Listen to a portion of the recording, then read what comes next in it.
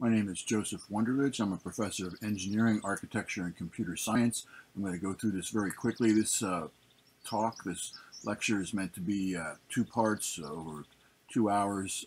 It's gone slowly, but I'm going to go very quickly so it's condensed. And then if students looking at this, please come back, look at the PowerPoints one at a time, click on the links, and take your time going through it. I've been in architecture all my life. I was born in 1961. Did it full time until I was approximately 30 years old, and then I've done many other things since then. A lot of high tech.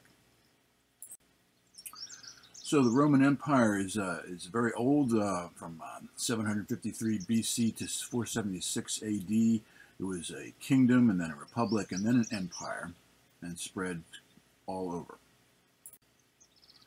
Roman concrete is a big contribution. Concrete, and their concrete was mixed such that it lasted 2,000 years, and buildings, bridges and roads, sewers, aqueducts, piers, and breakwaters.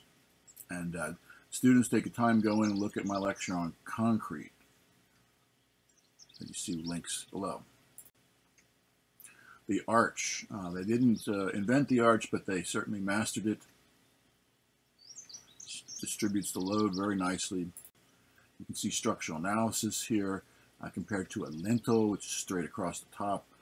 The arch distributes the load much more efficiently. Roman sewers, very early on, more than 2,500 years ago, carried both sewage and stormwater runoff. That's what it looked like. The toilets. It's a picture I took in 2011. It shows the stormwater system is still working. Previously, they dumped the raw sewage into the Tiber River in Roman times. Not now. This sewage system, or these sewers, the Colloca Maxima, allowed for the draining of swampland, and therefore the creation of the Forum, the main city center, ancient city center, and allowed unifying of the tribes into one culture over 2,500 years ago. Appian Way, this is an important road that says, it's been said that all roads lead to Rome, and the Romans had 53,000 miles of road. Different construction methods students come back, take a look at here. If you're more interested in this particular thing, drill down. There's a second road type. Well engineered. There were soldiers as well as builders that would travel and build. And then they had the chief builders, the architecti, and surveyors, levelers, and then construction workers. Prisoners of war, slaves, and everybody they captured, they'd make the people their slaves every place they conquered. They were not a peaceful group. They went and expanded all over Europe and northern Africa and the Middle East, and enslaved everybody that they could. Mile markers. It's a picture of a bridge I took that's 2,200 years old. It means broken bridge, Ponte Roto. Another bridge. Another bridge. Roads everywhere. You can see how far they expanded, and that allowed them to move their troops and to colonize in not so peaceful ways. So the Romans, I won't read all this here, but there were way stations, and the legions, Roman legions of soldier, architects, builders didn't need them, but everybody else did. You needed passports, and then it led to military camps growing up around them, and refreshments, kind of little towns around each way station. There's a picture of way station. A little story here. I'll give it brief, and I could tell it in long form later on. But so I was on one of my trips to Europe. I flew into Zurich. I was teaching a PhD course at the University of Trento. I drove over the Alps, took 10 hours, and then on the way back, I was using Autostrada. It's like the Autobahn in Germany, and I just stopped one place randomly. It was in Bludenz, Austria, right about here. Right where the Centurions used to train, in this kind of pocket here, protected pocket. There's a spa here, and so long story short here, I thought it'd be kind of cool to go to a spa. I had several different experiences there, including unfortunately getting a kidney stone and ending up in, luckily there's a hospital there. But looking out over the Alps lit up at night, healing from a kidney stone. I also was just off of crutches because I was healing from a sports injury that I went and taught with crutches. Just had surgery and 6 weeks before and a full ruptured Achilles tendon, a sports injury. So quite a bit of storytelling I could tell here more in depth. So aqueducts, as well as getting access all over the place, once they colonize, they need to get water, and this is one of the earliest ones. Here's another aqueduct. Engineers may want to look into some of the engineering here and the fluid mechanics of how it works, including the siphoning type aqueduct, which you can do underground. And generally, if it's above ground and the big things you see built are gravity fed, you know, it has to constantly slope from wherever the source is. But you can see how the siphon is used here. And then bridges and arches we already spoke about. Underground channels. List of quite a few, over 100 aqueducts you can see on this website.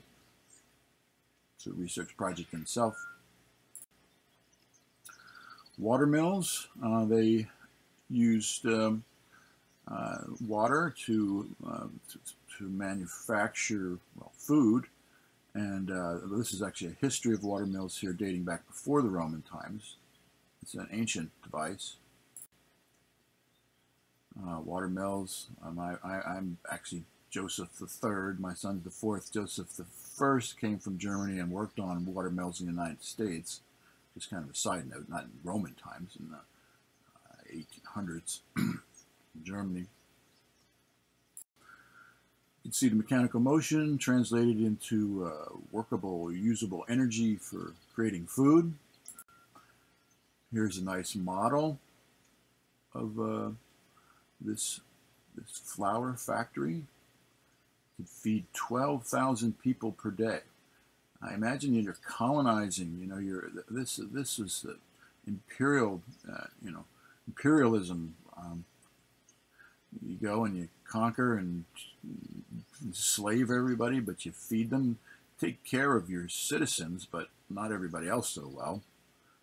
Not an ideal humanitarian society, but engineering-wise, it was certainly extremely advanced, and architectural-wise, quite a bit of contributions. Again, flour mill. They were brutal in some of their entertainment methods in the Colosseum. For example, there's me in 2011, one of my trips around the Colosseum. Great feat of engineering, amazing feat of engineering. They could actually flood the thing and have sea battles. Very innovative invention here of elevators. Now it's powered by slaves, which is not good, but the actual engineering is pretty sophisticated for 2,000 years ago of raising heavy animals up into the arena floor.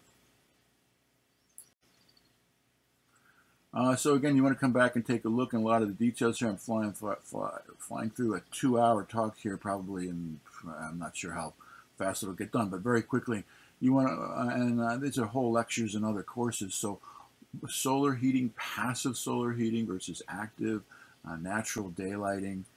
This is 2,000 years ago. They're using the greenhouse effect. Actually, you'll see a greenhouse here in a minute. And then they invented glass. They had sun-right laws. It was a civil offense to block one's access to the south, right? The southern exposure. Then in the northern hemisphere, the sun tracks across the sky from east to west, different altitudes, different trajectories, different times of year. But in general, southern exposure is where the light comes from. Emphasize proper solar orientation. So they're doing this early on. Now here is a greenhouse for Emperor Tiberius.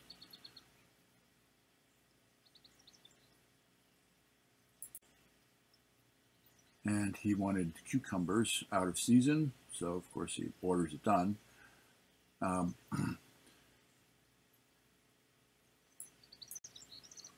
And these are cisterns collecting rainwater.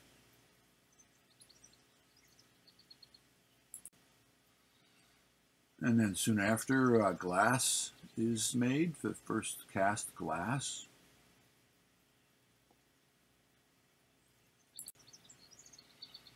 So about this time in Roman history, the 2nd century, the AD, there's cities everywhere, and you can see not just roads leading everywhere, but actual cities. This is a whole civilization, an empire.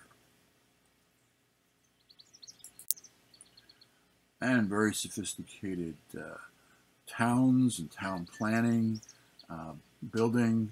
This is Trajan's Forum, rebuilt next to the original Forum. You saw on a previous slide, and this is a whole study in itself, case study in itself of architecture and engineering, particularly the architecture.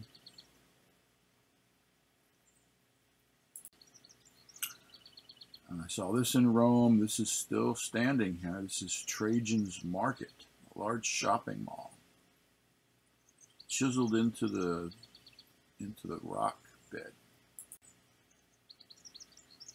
Pretty amazing for the time period. This is a shopping mall almost 2,000 years ago. Also amazing 2,000 years ago. This is one example of the building architectural excellence as well as engineering.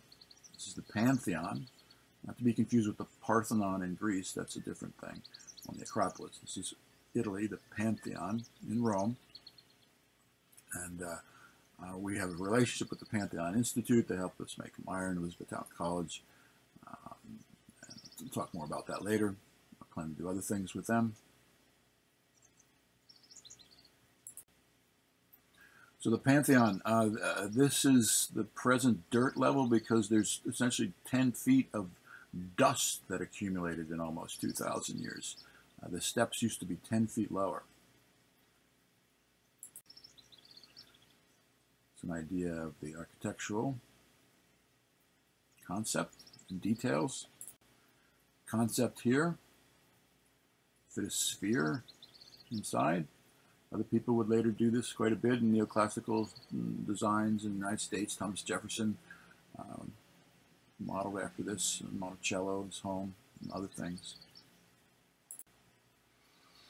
Engineers can come back and take a look at this in detail. I'm not going to talk about it now, but the way this works to distribute the load with compression and tension, understand shell structures, distribution of loads. Again, topic of research in itself.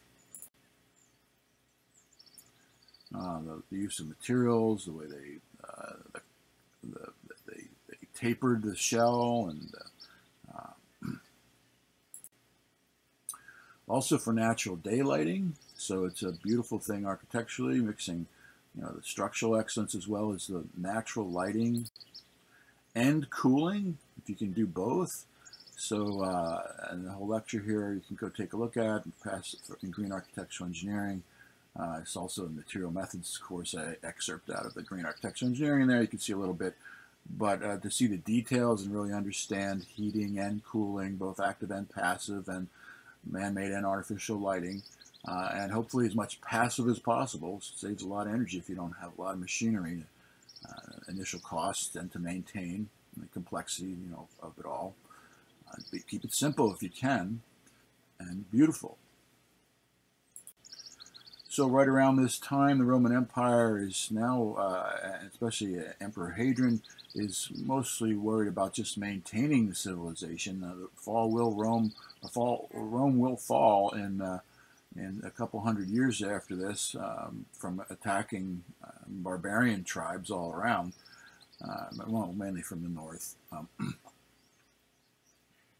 And so there's Hadrian's wall going all the way across Britain.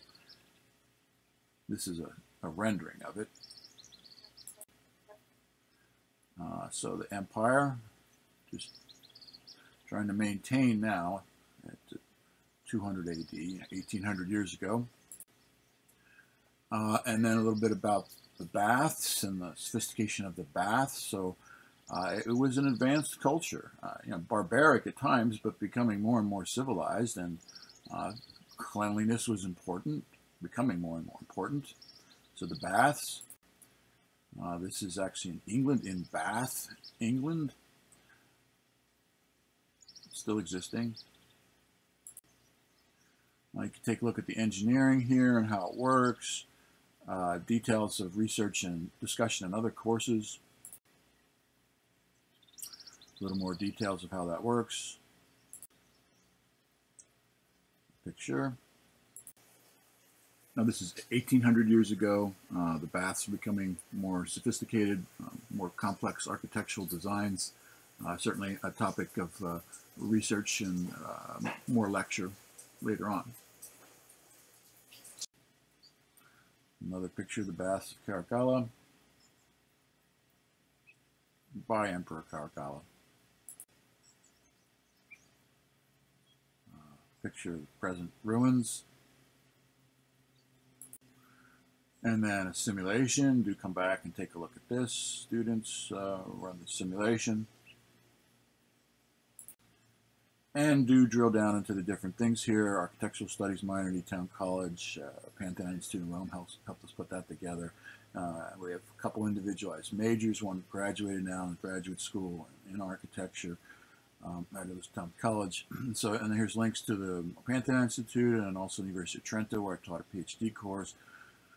And then a link to a lot of other pictures and travels from 6 trips in Italy, and my personal language dictionaries for mostly Italian, but a couple other languages too.